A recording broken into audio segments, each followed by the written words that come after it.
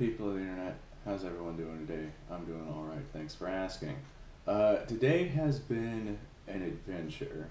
Florida currently has a cold front coming through and it is very windy outside, so I'm not entirely sure how well the audio is going to pick up whenever I do eventually go outside to the range. I can't find my little pieces of torn up jeans that I normally cover the camera with, so I cut up this piece of sock. It's the little elastic part, so I'm going to use this to cover the microphone in hope of covering as much wind noise as possible. I have no idea how well this is going to work. This is always some sort of experimentation, but hopefully this works at least decent enough not to annoy people. Alright, now as you can see, I'm not in my typical backdrop. It might not be pretty, but this is the backdrop that I currently have. I'm currently doing some renovations in my usual area, so the place is kind of a mess, and I was not able to comfortably record there, so we're here instead. Okay, so let's go on to the topic of the video. I got myself another Mosin noggin. It's just a 9130. It is actually 1 year later than the manufacturer of the 9130 that I already own. Same manufacturer, they're both Utreon manufacturer, almost the same year. Very, very similar rifles. Some people are going to ask, why the hell would I get more than one 9130, especially if they're both, round receiver, Utreon Arsenal made rifles. One was the price. I got this rifle at a pretty good price because it was Black Friday sale, and I know the person that sold it to me, and we normally work out some fairly decent prices on that. So I doubt he's going to watch this, but in the event that he does, thank you for that. Alright, so first was the price. Second, the handguard coloration is really different from anything that I own. It's just unique because it's definitely a replaced part, but I'll show that off here in a second. And the third, and this is the most significant part, the Mosin that I just bought has not been refurbished. The 9130 that I have has been refurbished, and it's nice and clean, and it's been redone, and you can tell that it's been refurbished. It's even got the refurbished marks on it. The 9130 that I just bought not too terribly long ago has not been refurbished. It is exactly how it was whenever it came out of the factory and fought through the trenches of World War II. It's even got the military cartouche still on the buttstock. And I have searched this thing up, down, left, right, trying to find some sort of refurbishment marks, but there just aren't any. I kind of knew that it wasn't going to be refurbished. The cartouche is a good indication of that. A lot of times they'll sand that off. The finish on the stock is very crude. Just everything about the rifle. It does not scream refurbishment. And like I said, I've looked over every square inch of this thing. I have not found a refurbished mark. So yeah, I have an unrefurbished 9130. So that was another buying point for me. Alright, so this right here is the Mosin that I've had for a long time now. 9130, it's been refurbished, no cartouche down here. It does have burn marks on the stock down here, and I believe this right here is a piece of shrapnel. At least that's what I call it. I mean, I know it's been refurbished, but I still like to call it shrapnel, just for comedy's sake. The finish on this stock is phenomenally gorgeous. You can see right through it down to the wood graining, and it looks deep. It's definitely beautifully done. I would love to see this finish done whenever this was first refurbished and then sold to the civilian market. Now, over time, this rifle right here has been dinged and scratched and brutalized and all kinds of stuff like that, so it is what it is, but a lot of that was before my time. However, a lot of that was also during my time. The cleaning rod on this rifle right here is also broken, so it's just the threads on the rifle, or the threads on the cleaning rod, have broken off, so it's just like half a thread's worth threaded in there, but it's enough to hold it in, at least for presentation purposes. And this is the 9130 that I just picked up. This is the unrefurbished one. Now, obviously, the upper handguard has been replaced, and that right there was honestly the main buying point for me, just because I think it looks fantastic. It's just the two-tone coloration is really, really cool looking. But other than that, it has not been refurbished, and I love it. I'll bring you guys back here in just a second to see the military cartouche. you can definitely tell that Russia had some serious shit going down in 1943 as compared to 1942. 1942 was a big year, but 1943 Russia was like, we need Mosin Nagants, we need them now. Bring out as many Mosin as possible. And the quality of the Mosin Nagant from 1943 is definitely of a lower quality than the Mosin Nagant from 1942. However, I will acknowledge that that is most likely due to the refurbishment. However, I will also point out that the machine work itself is actually nicer on the 1942 than the 1943, and you can really feel it whenever you cycle the bolt handle on the two. There's a rather significant machine difference there. Alright, as I said, I will go ahead and bring you guys back here to see the military cartouche right there on the buttstock. I hope that it shows up half decent on camera. I'm going to try several angles in an attempt to get it seen. But it is definitely there. And there is no refurbishment marks anywhere on the rifle. Now there is some sort of mark right here, but that's definitely not a refurbished mark. It doesn't have the center line going through it. There's a number 2 on the rifle up here. I have no idea what that means. And odd as it is, where there normally is an import mark on this Mosin, there is not. We instead have MK1211. I'm not sure what that means, but it is what it is. Up here we got 1943, some crudely stamped serial number of manufacturers, a far more crude Izhevsk mark than there is on the 1942 version. And you can see a little Soviet Union symbol there. One thing that I do want to point out, however, this is not because of the manufacturing or anything. My old Mosin that I've had forever, the barrel on it is like gone. Like it is horrendously pitted to the point to where you not only can't see rifling, but like the barrel is no longer smooth. Somebody like there was definitely corrosive ammo fired through this thing, and the rifle was not cleaned for a significant amount of time. So the Mosin I just got has, you know, better rifling in it. Oh god. I wonder how well I could actually pick up the Mosin barrel in this one. Let's at least give it an attempt.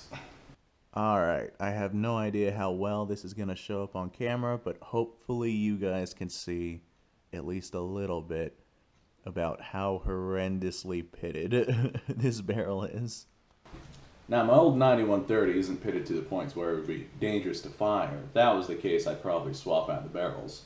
The only reason I haven't done that yet is because, well, I'm going to be honest. I don't care.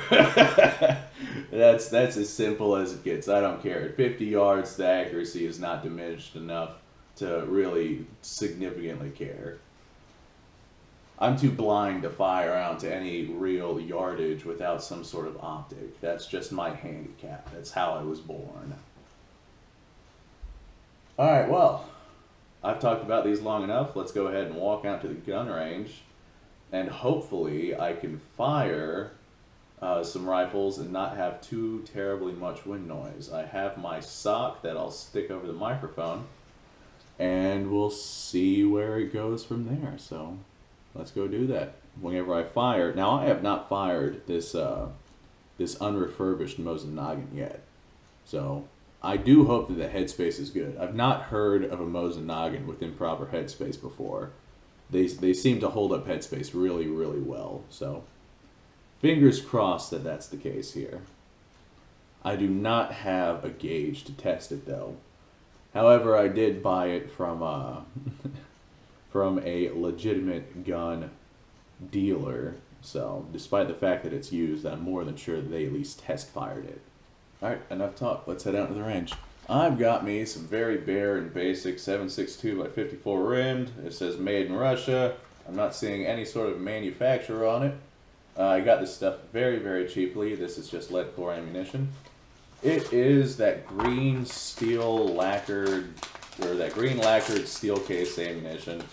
Nothing special at all about it, but it should serve its purpose. So let's head out to the gun range.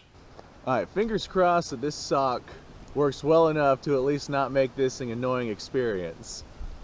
I've got the camera positioned behind a tree and the wind seems to be mostly coming from this direction, so hopefully we don't have too much wind noise, but man, it sure is windy out here. Let's see. I mean, we might. Alright, yeah, it's kind of in a vacuum, but not really. Hopefully the sock and the position of the camera makes it good enough to where I can actually record something. Alright, first thing I'm going to do is I'm going to fire the Mosin noggin that I've had for as long as I can remember. I've had it for a very long time.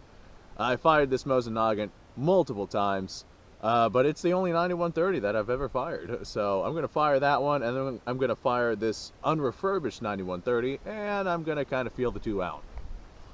It sure is windy out here, guys. Really windy.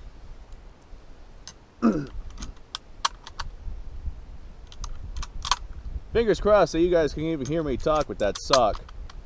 If not, I'll have to voice over. Haven't done that in a while.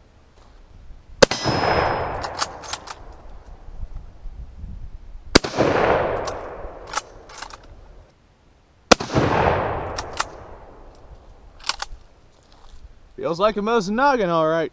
Okay, let's go ahead and swap over to the Unrefurbished one. Alright, since this is my first time firing this one, I'm going to load one single round, just in case the rifle explodes on me. I don't foresee that happening, but just in case. I will note right off the back, and the wind is terrible, I will note right off the back that the spring tension on this one is far greater than on that one. Maybe this one's less wore out, but it is stiffer to open against spring tension.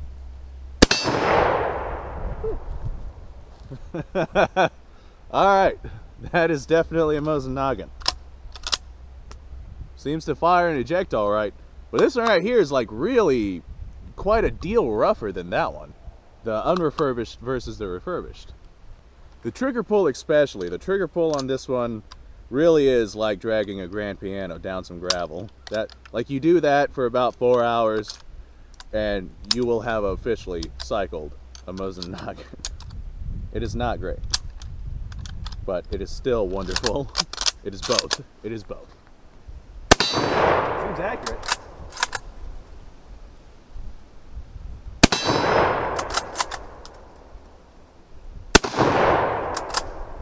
Alright, well. What the hell's that smell? This thing has a really weird smell to it. Alright, I'm going to load up a few more rounds and we'll launch them downrange and we'll see what happens.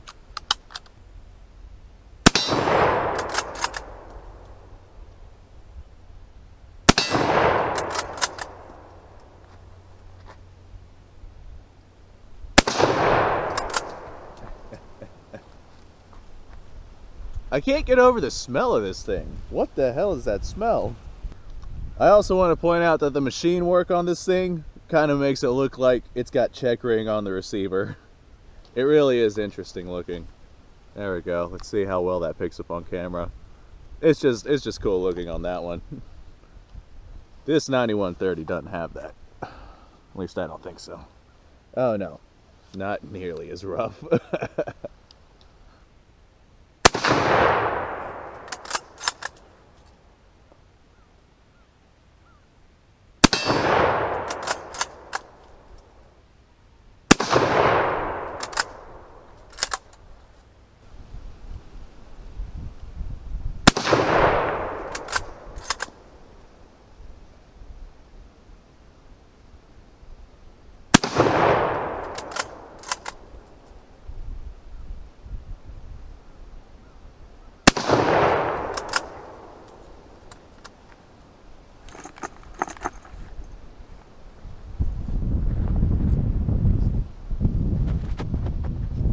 I do hope that the wind noise is not so bad on that camera. Fingers crossed. A lot of it will be edited out, but fingers crossed. I can only work so much magic. Alright, we're going to load 4 rounds into this one.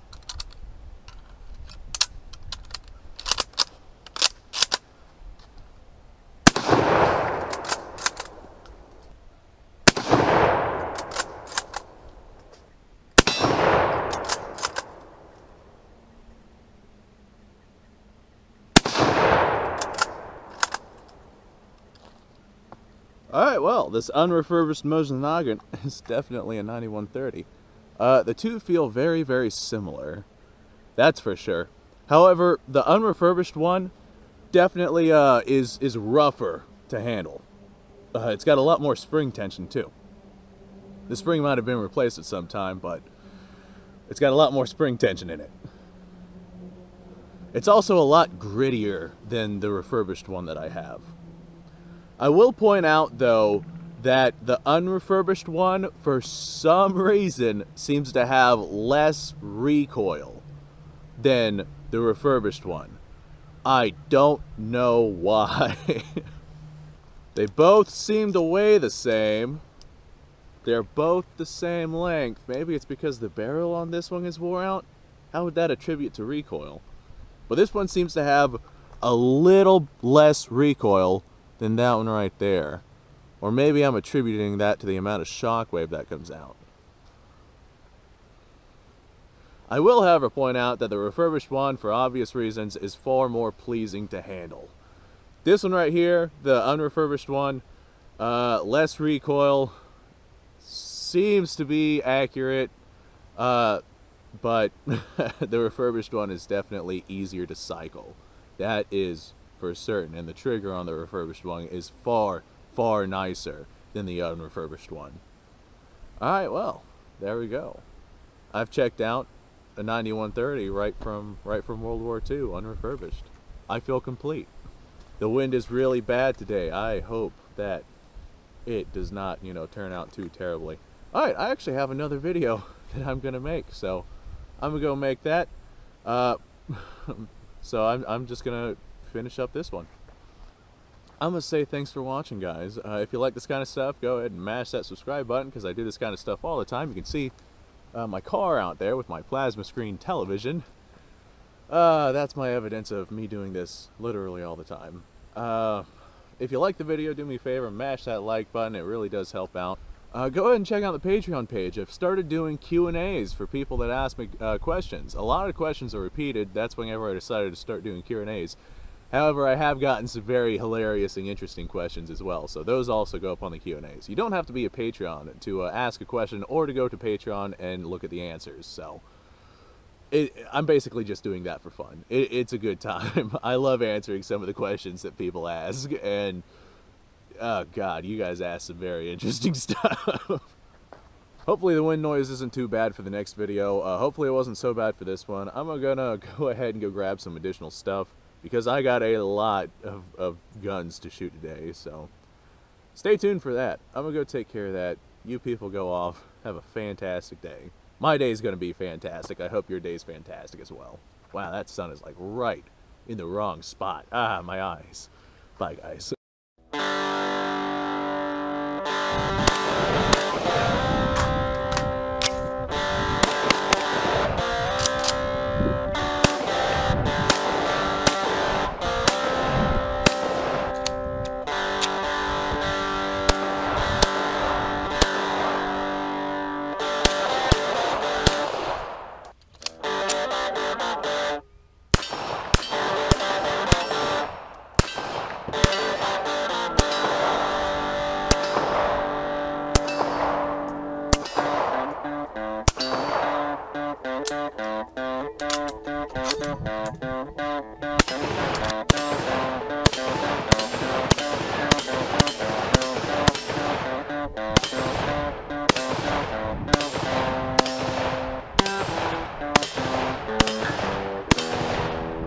Been a little while since I've done this.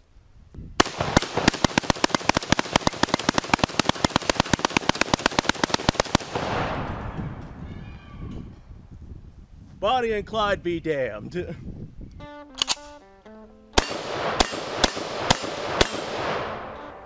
poor man's Garen.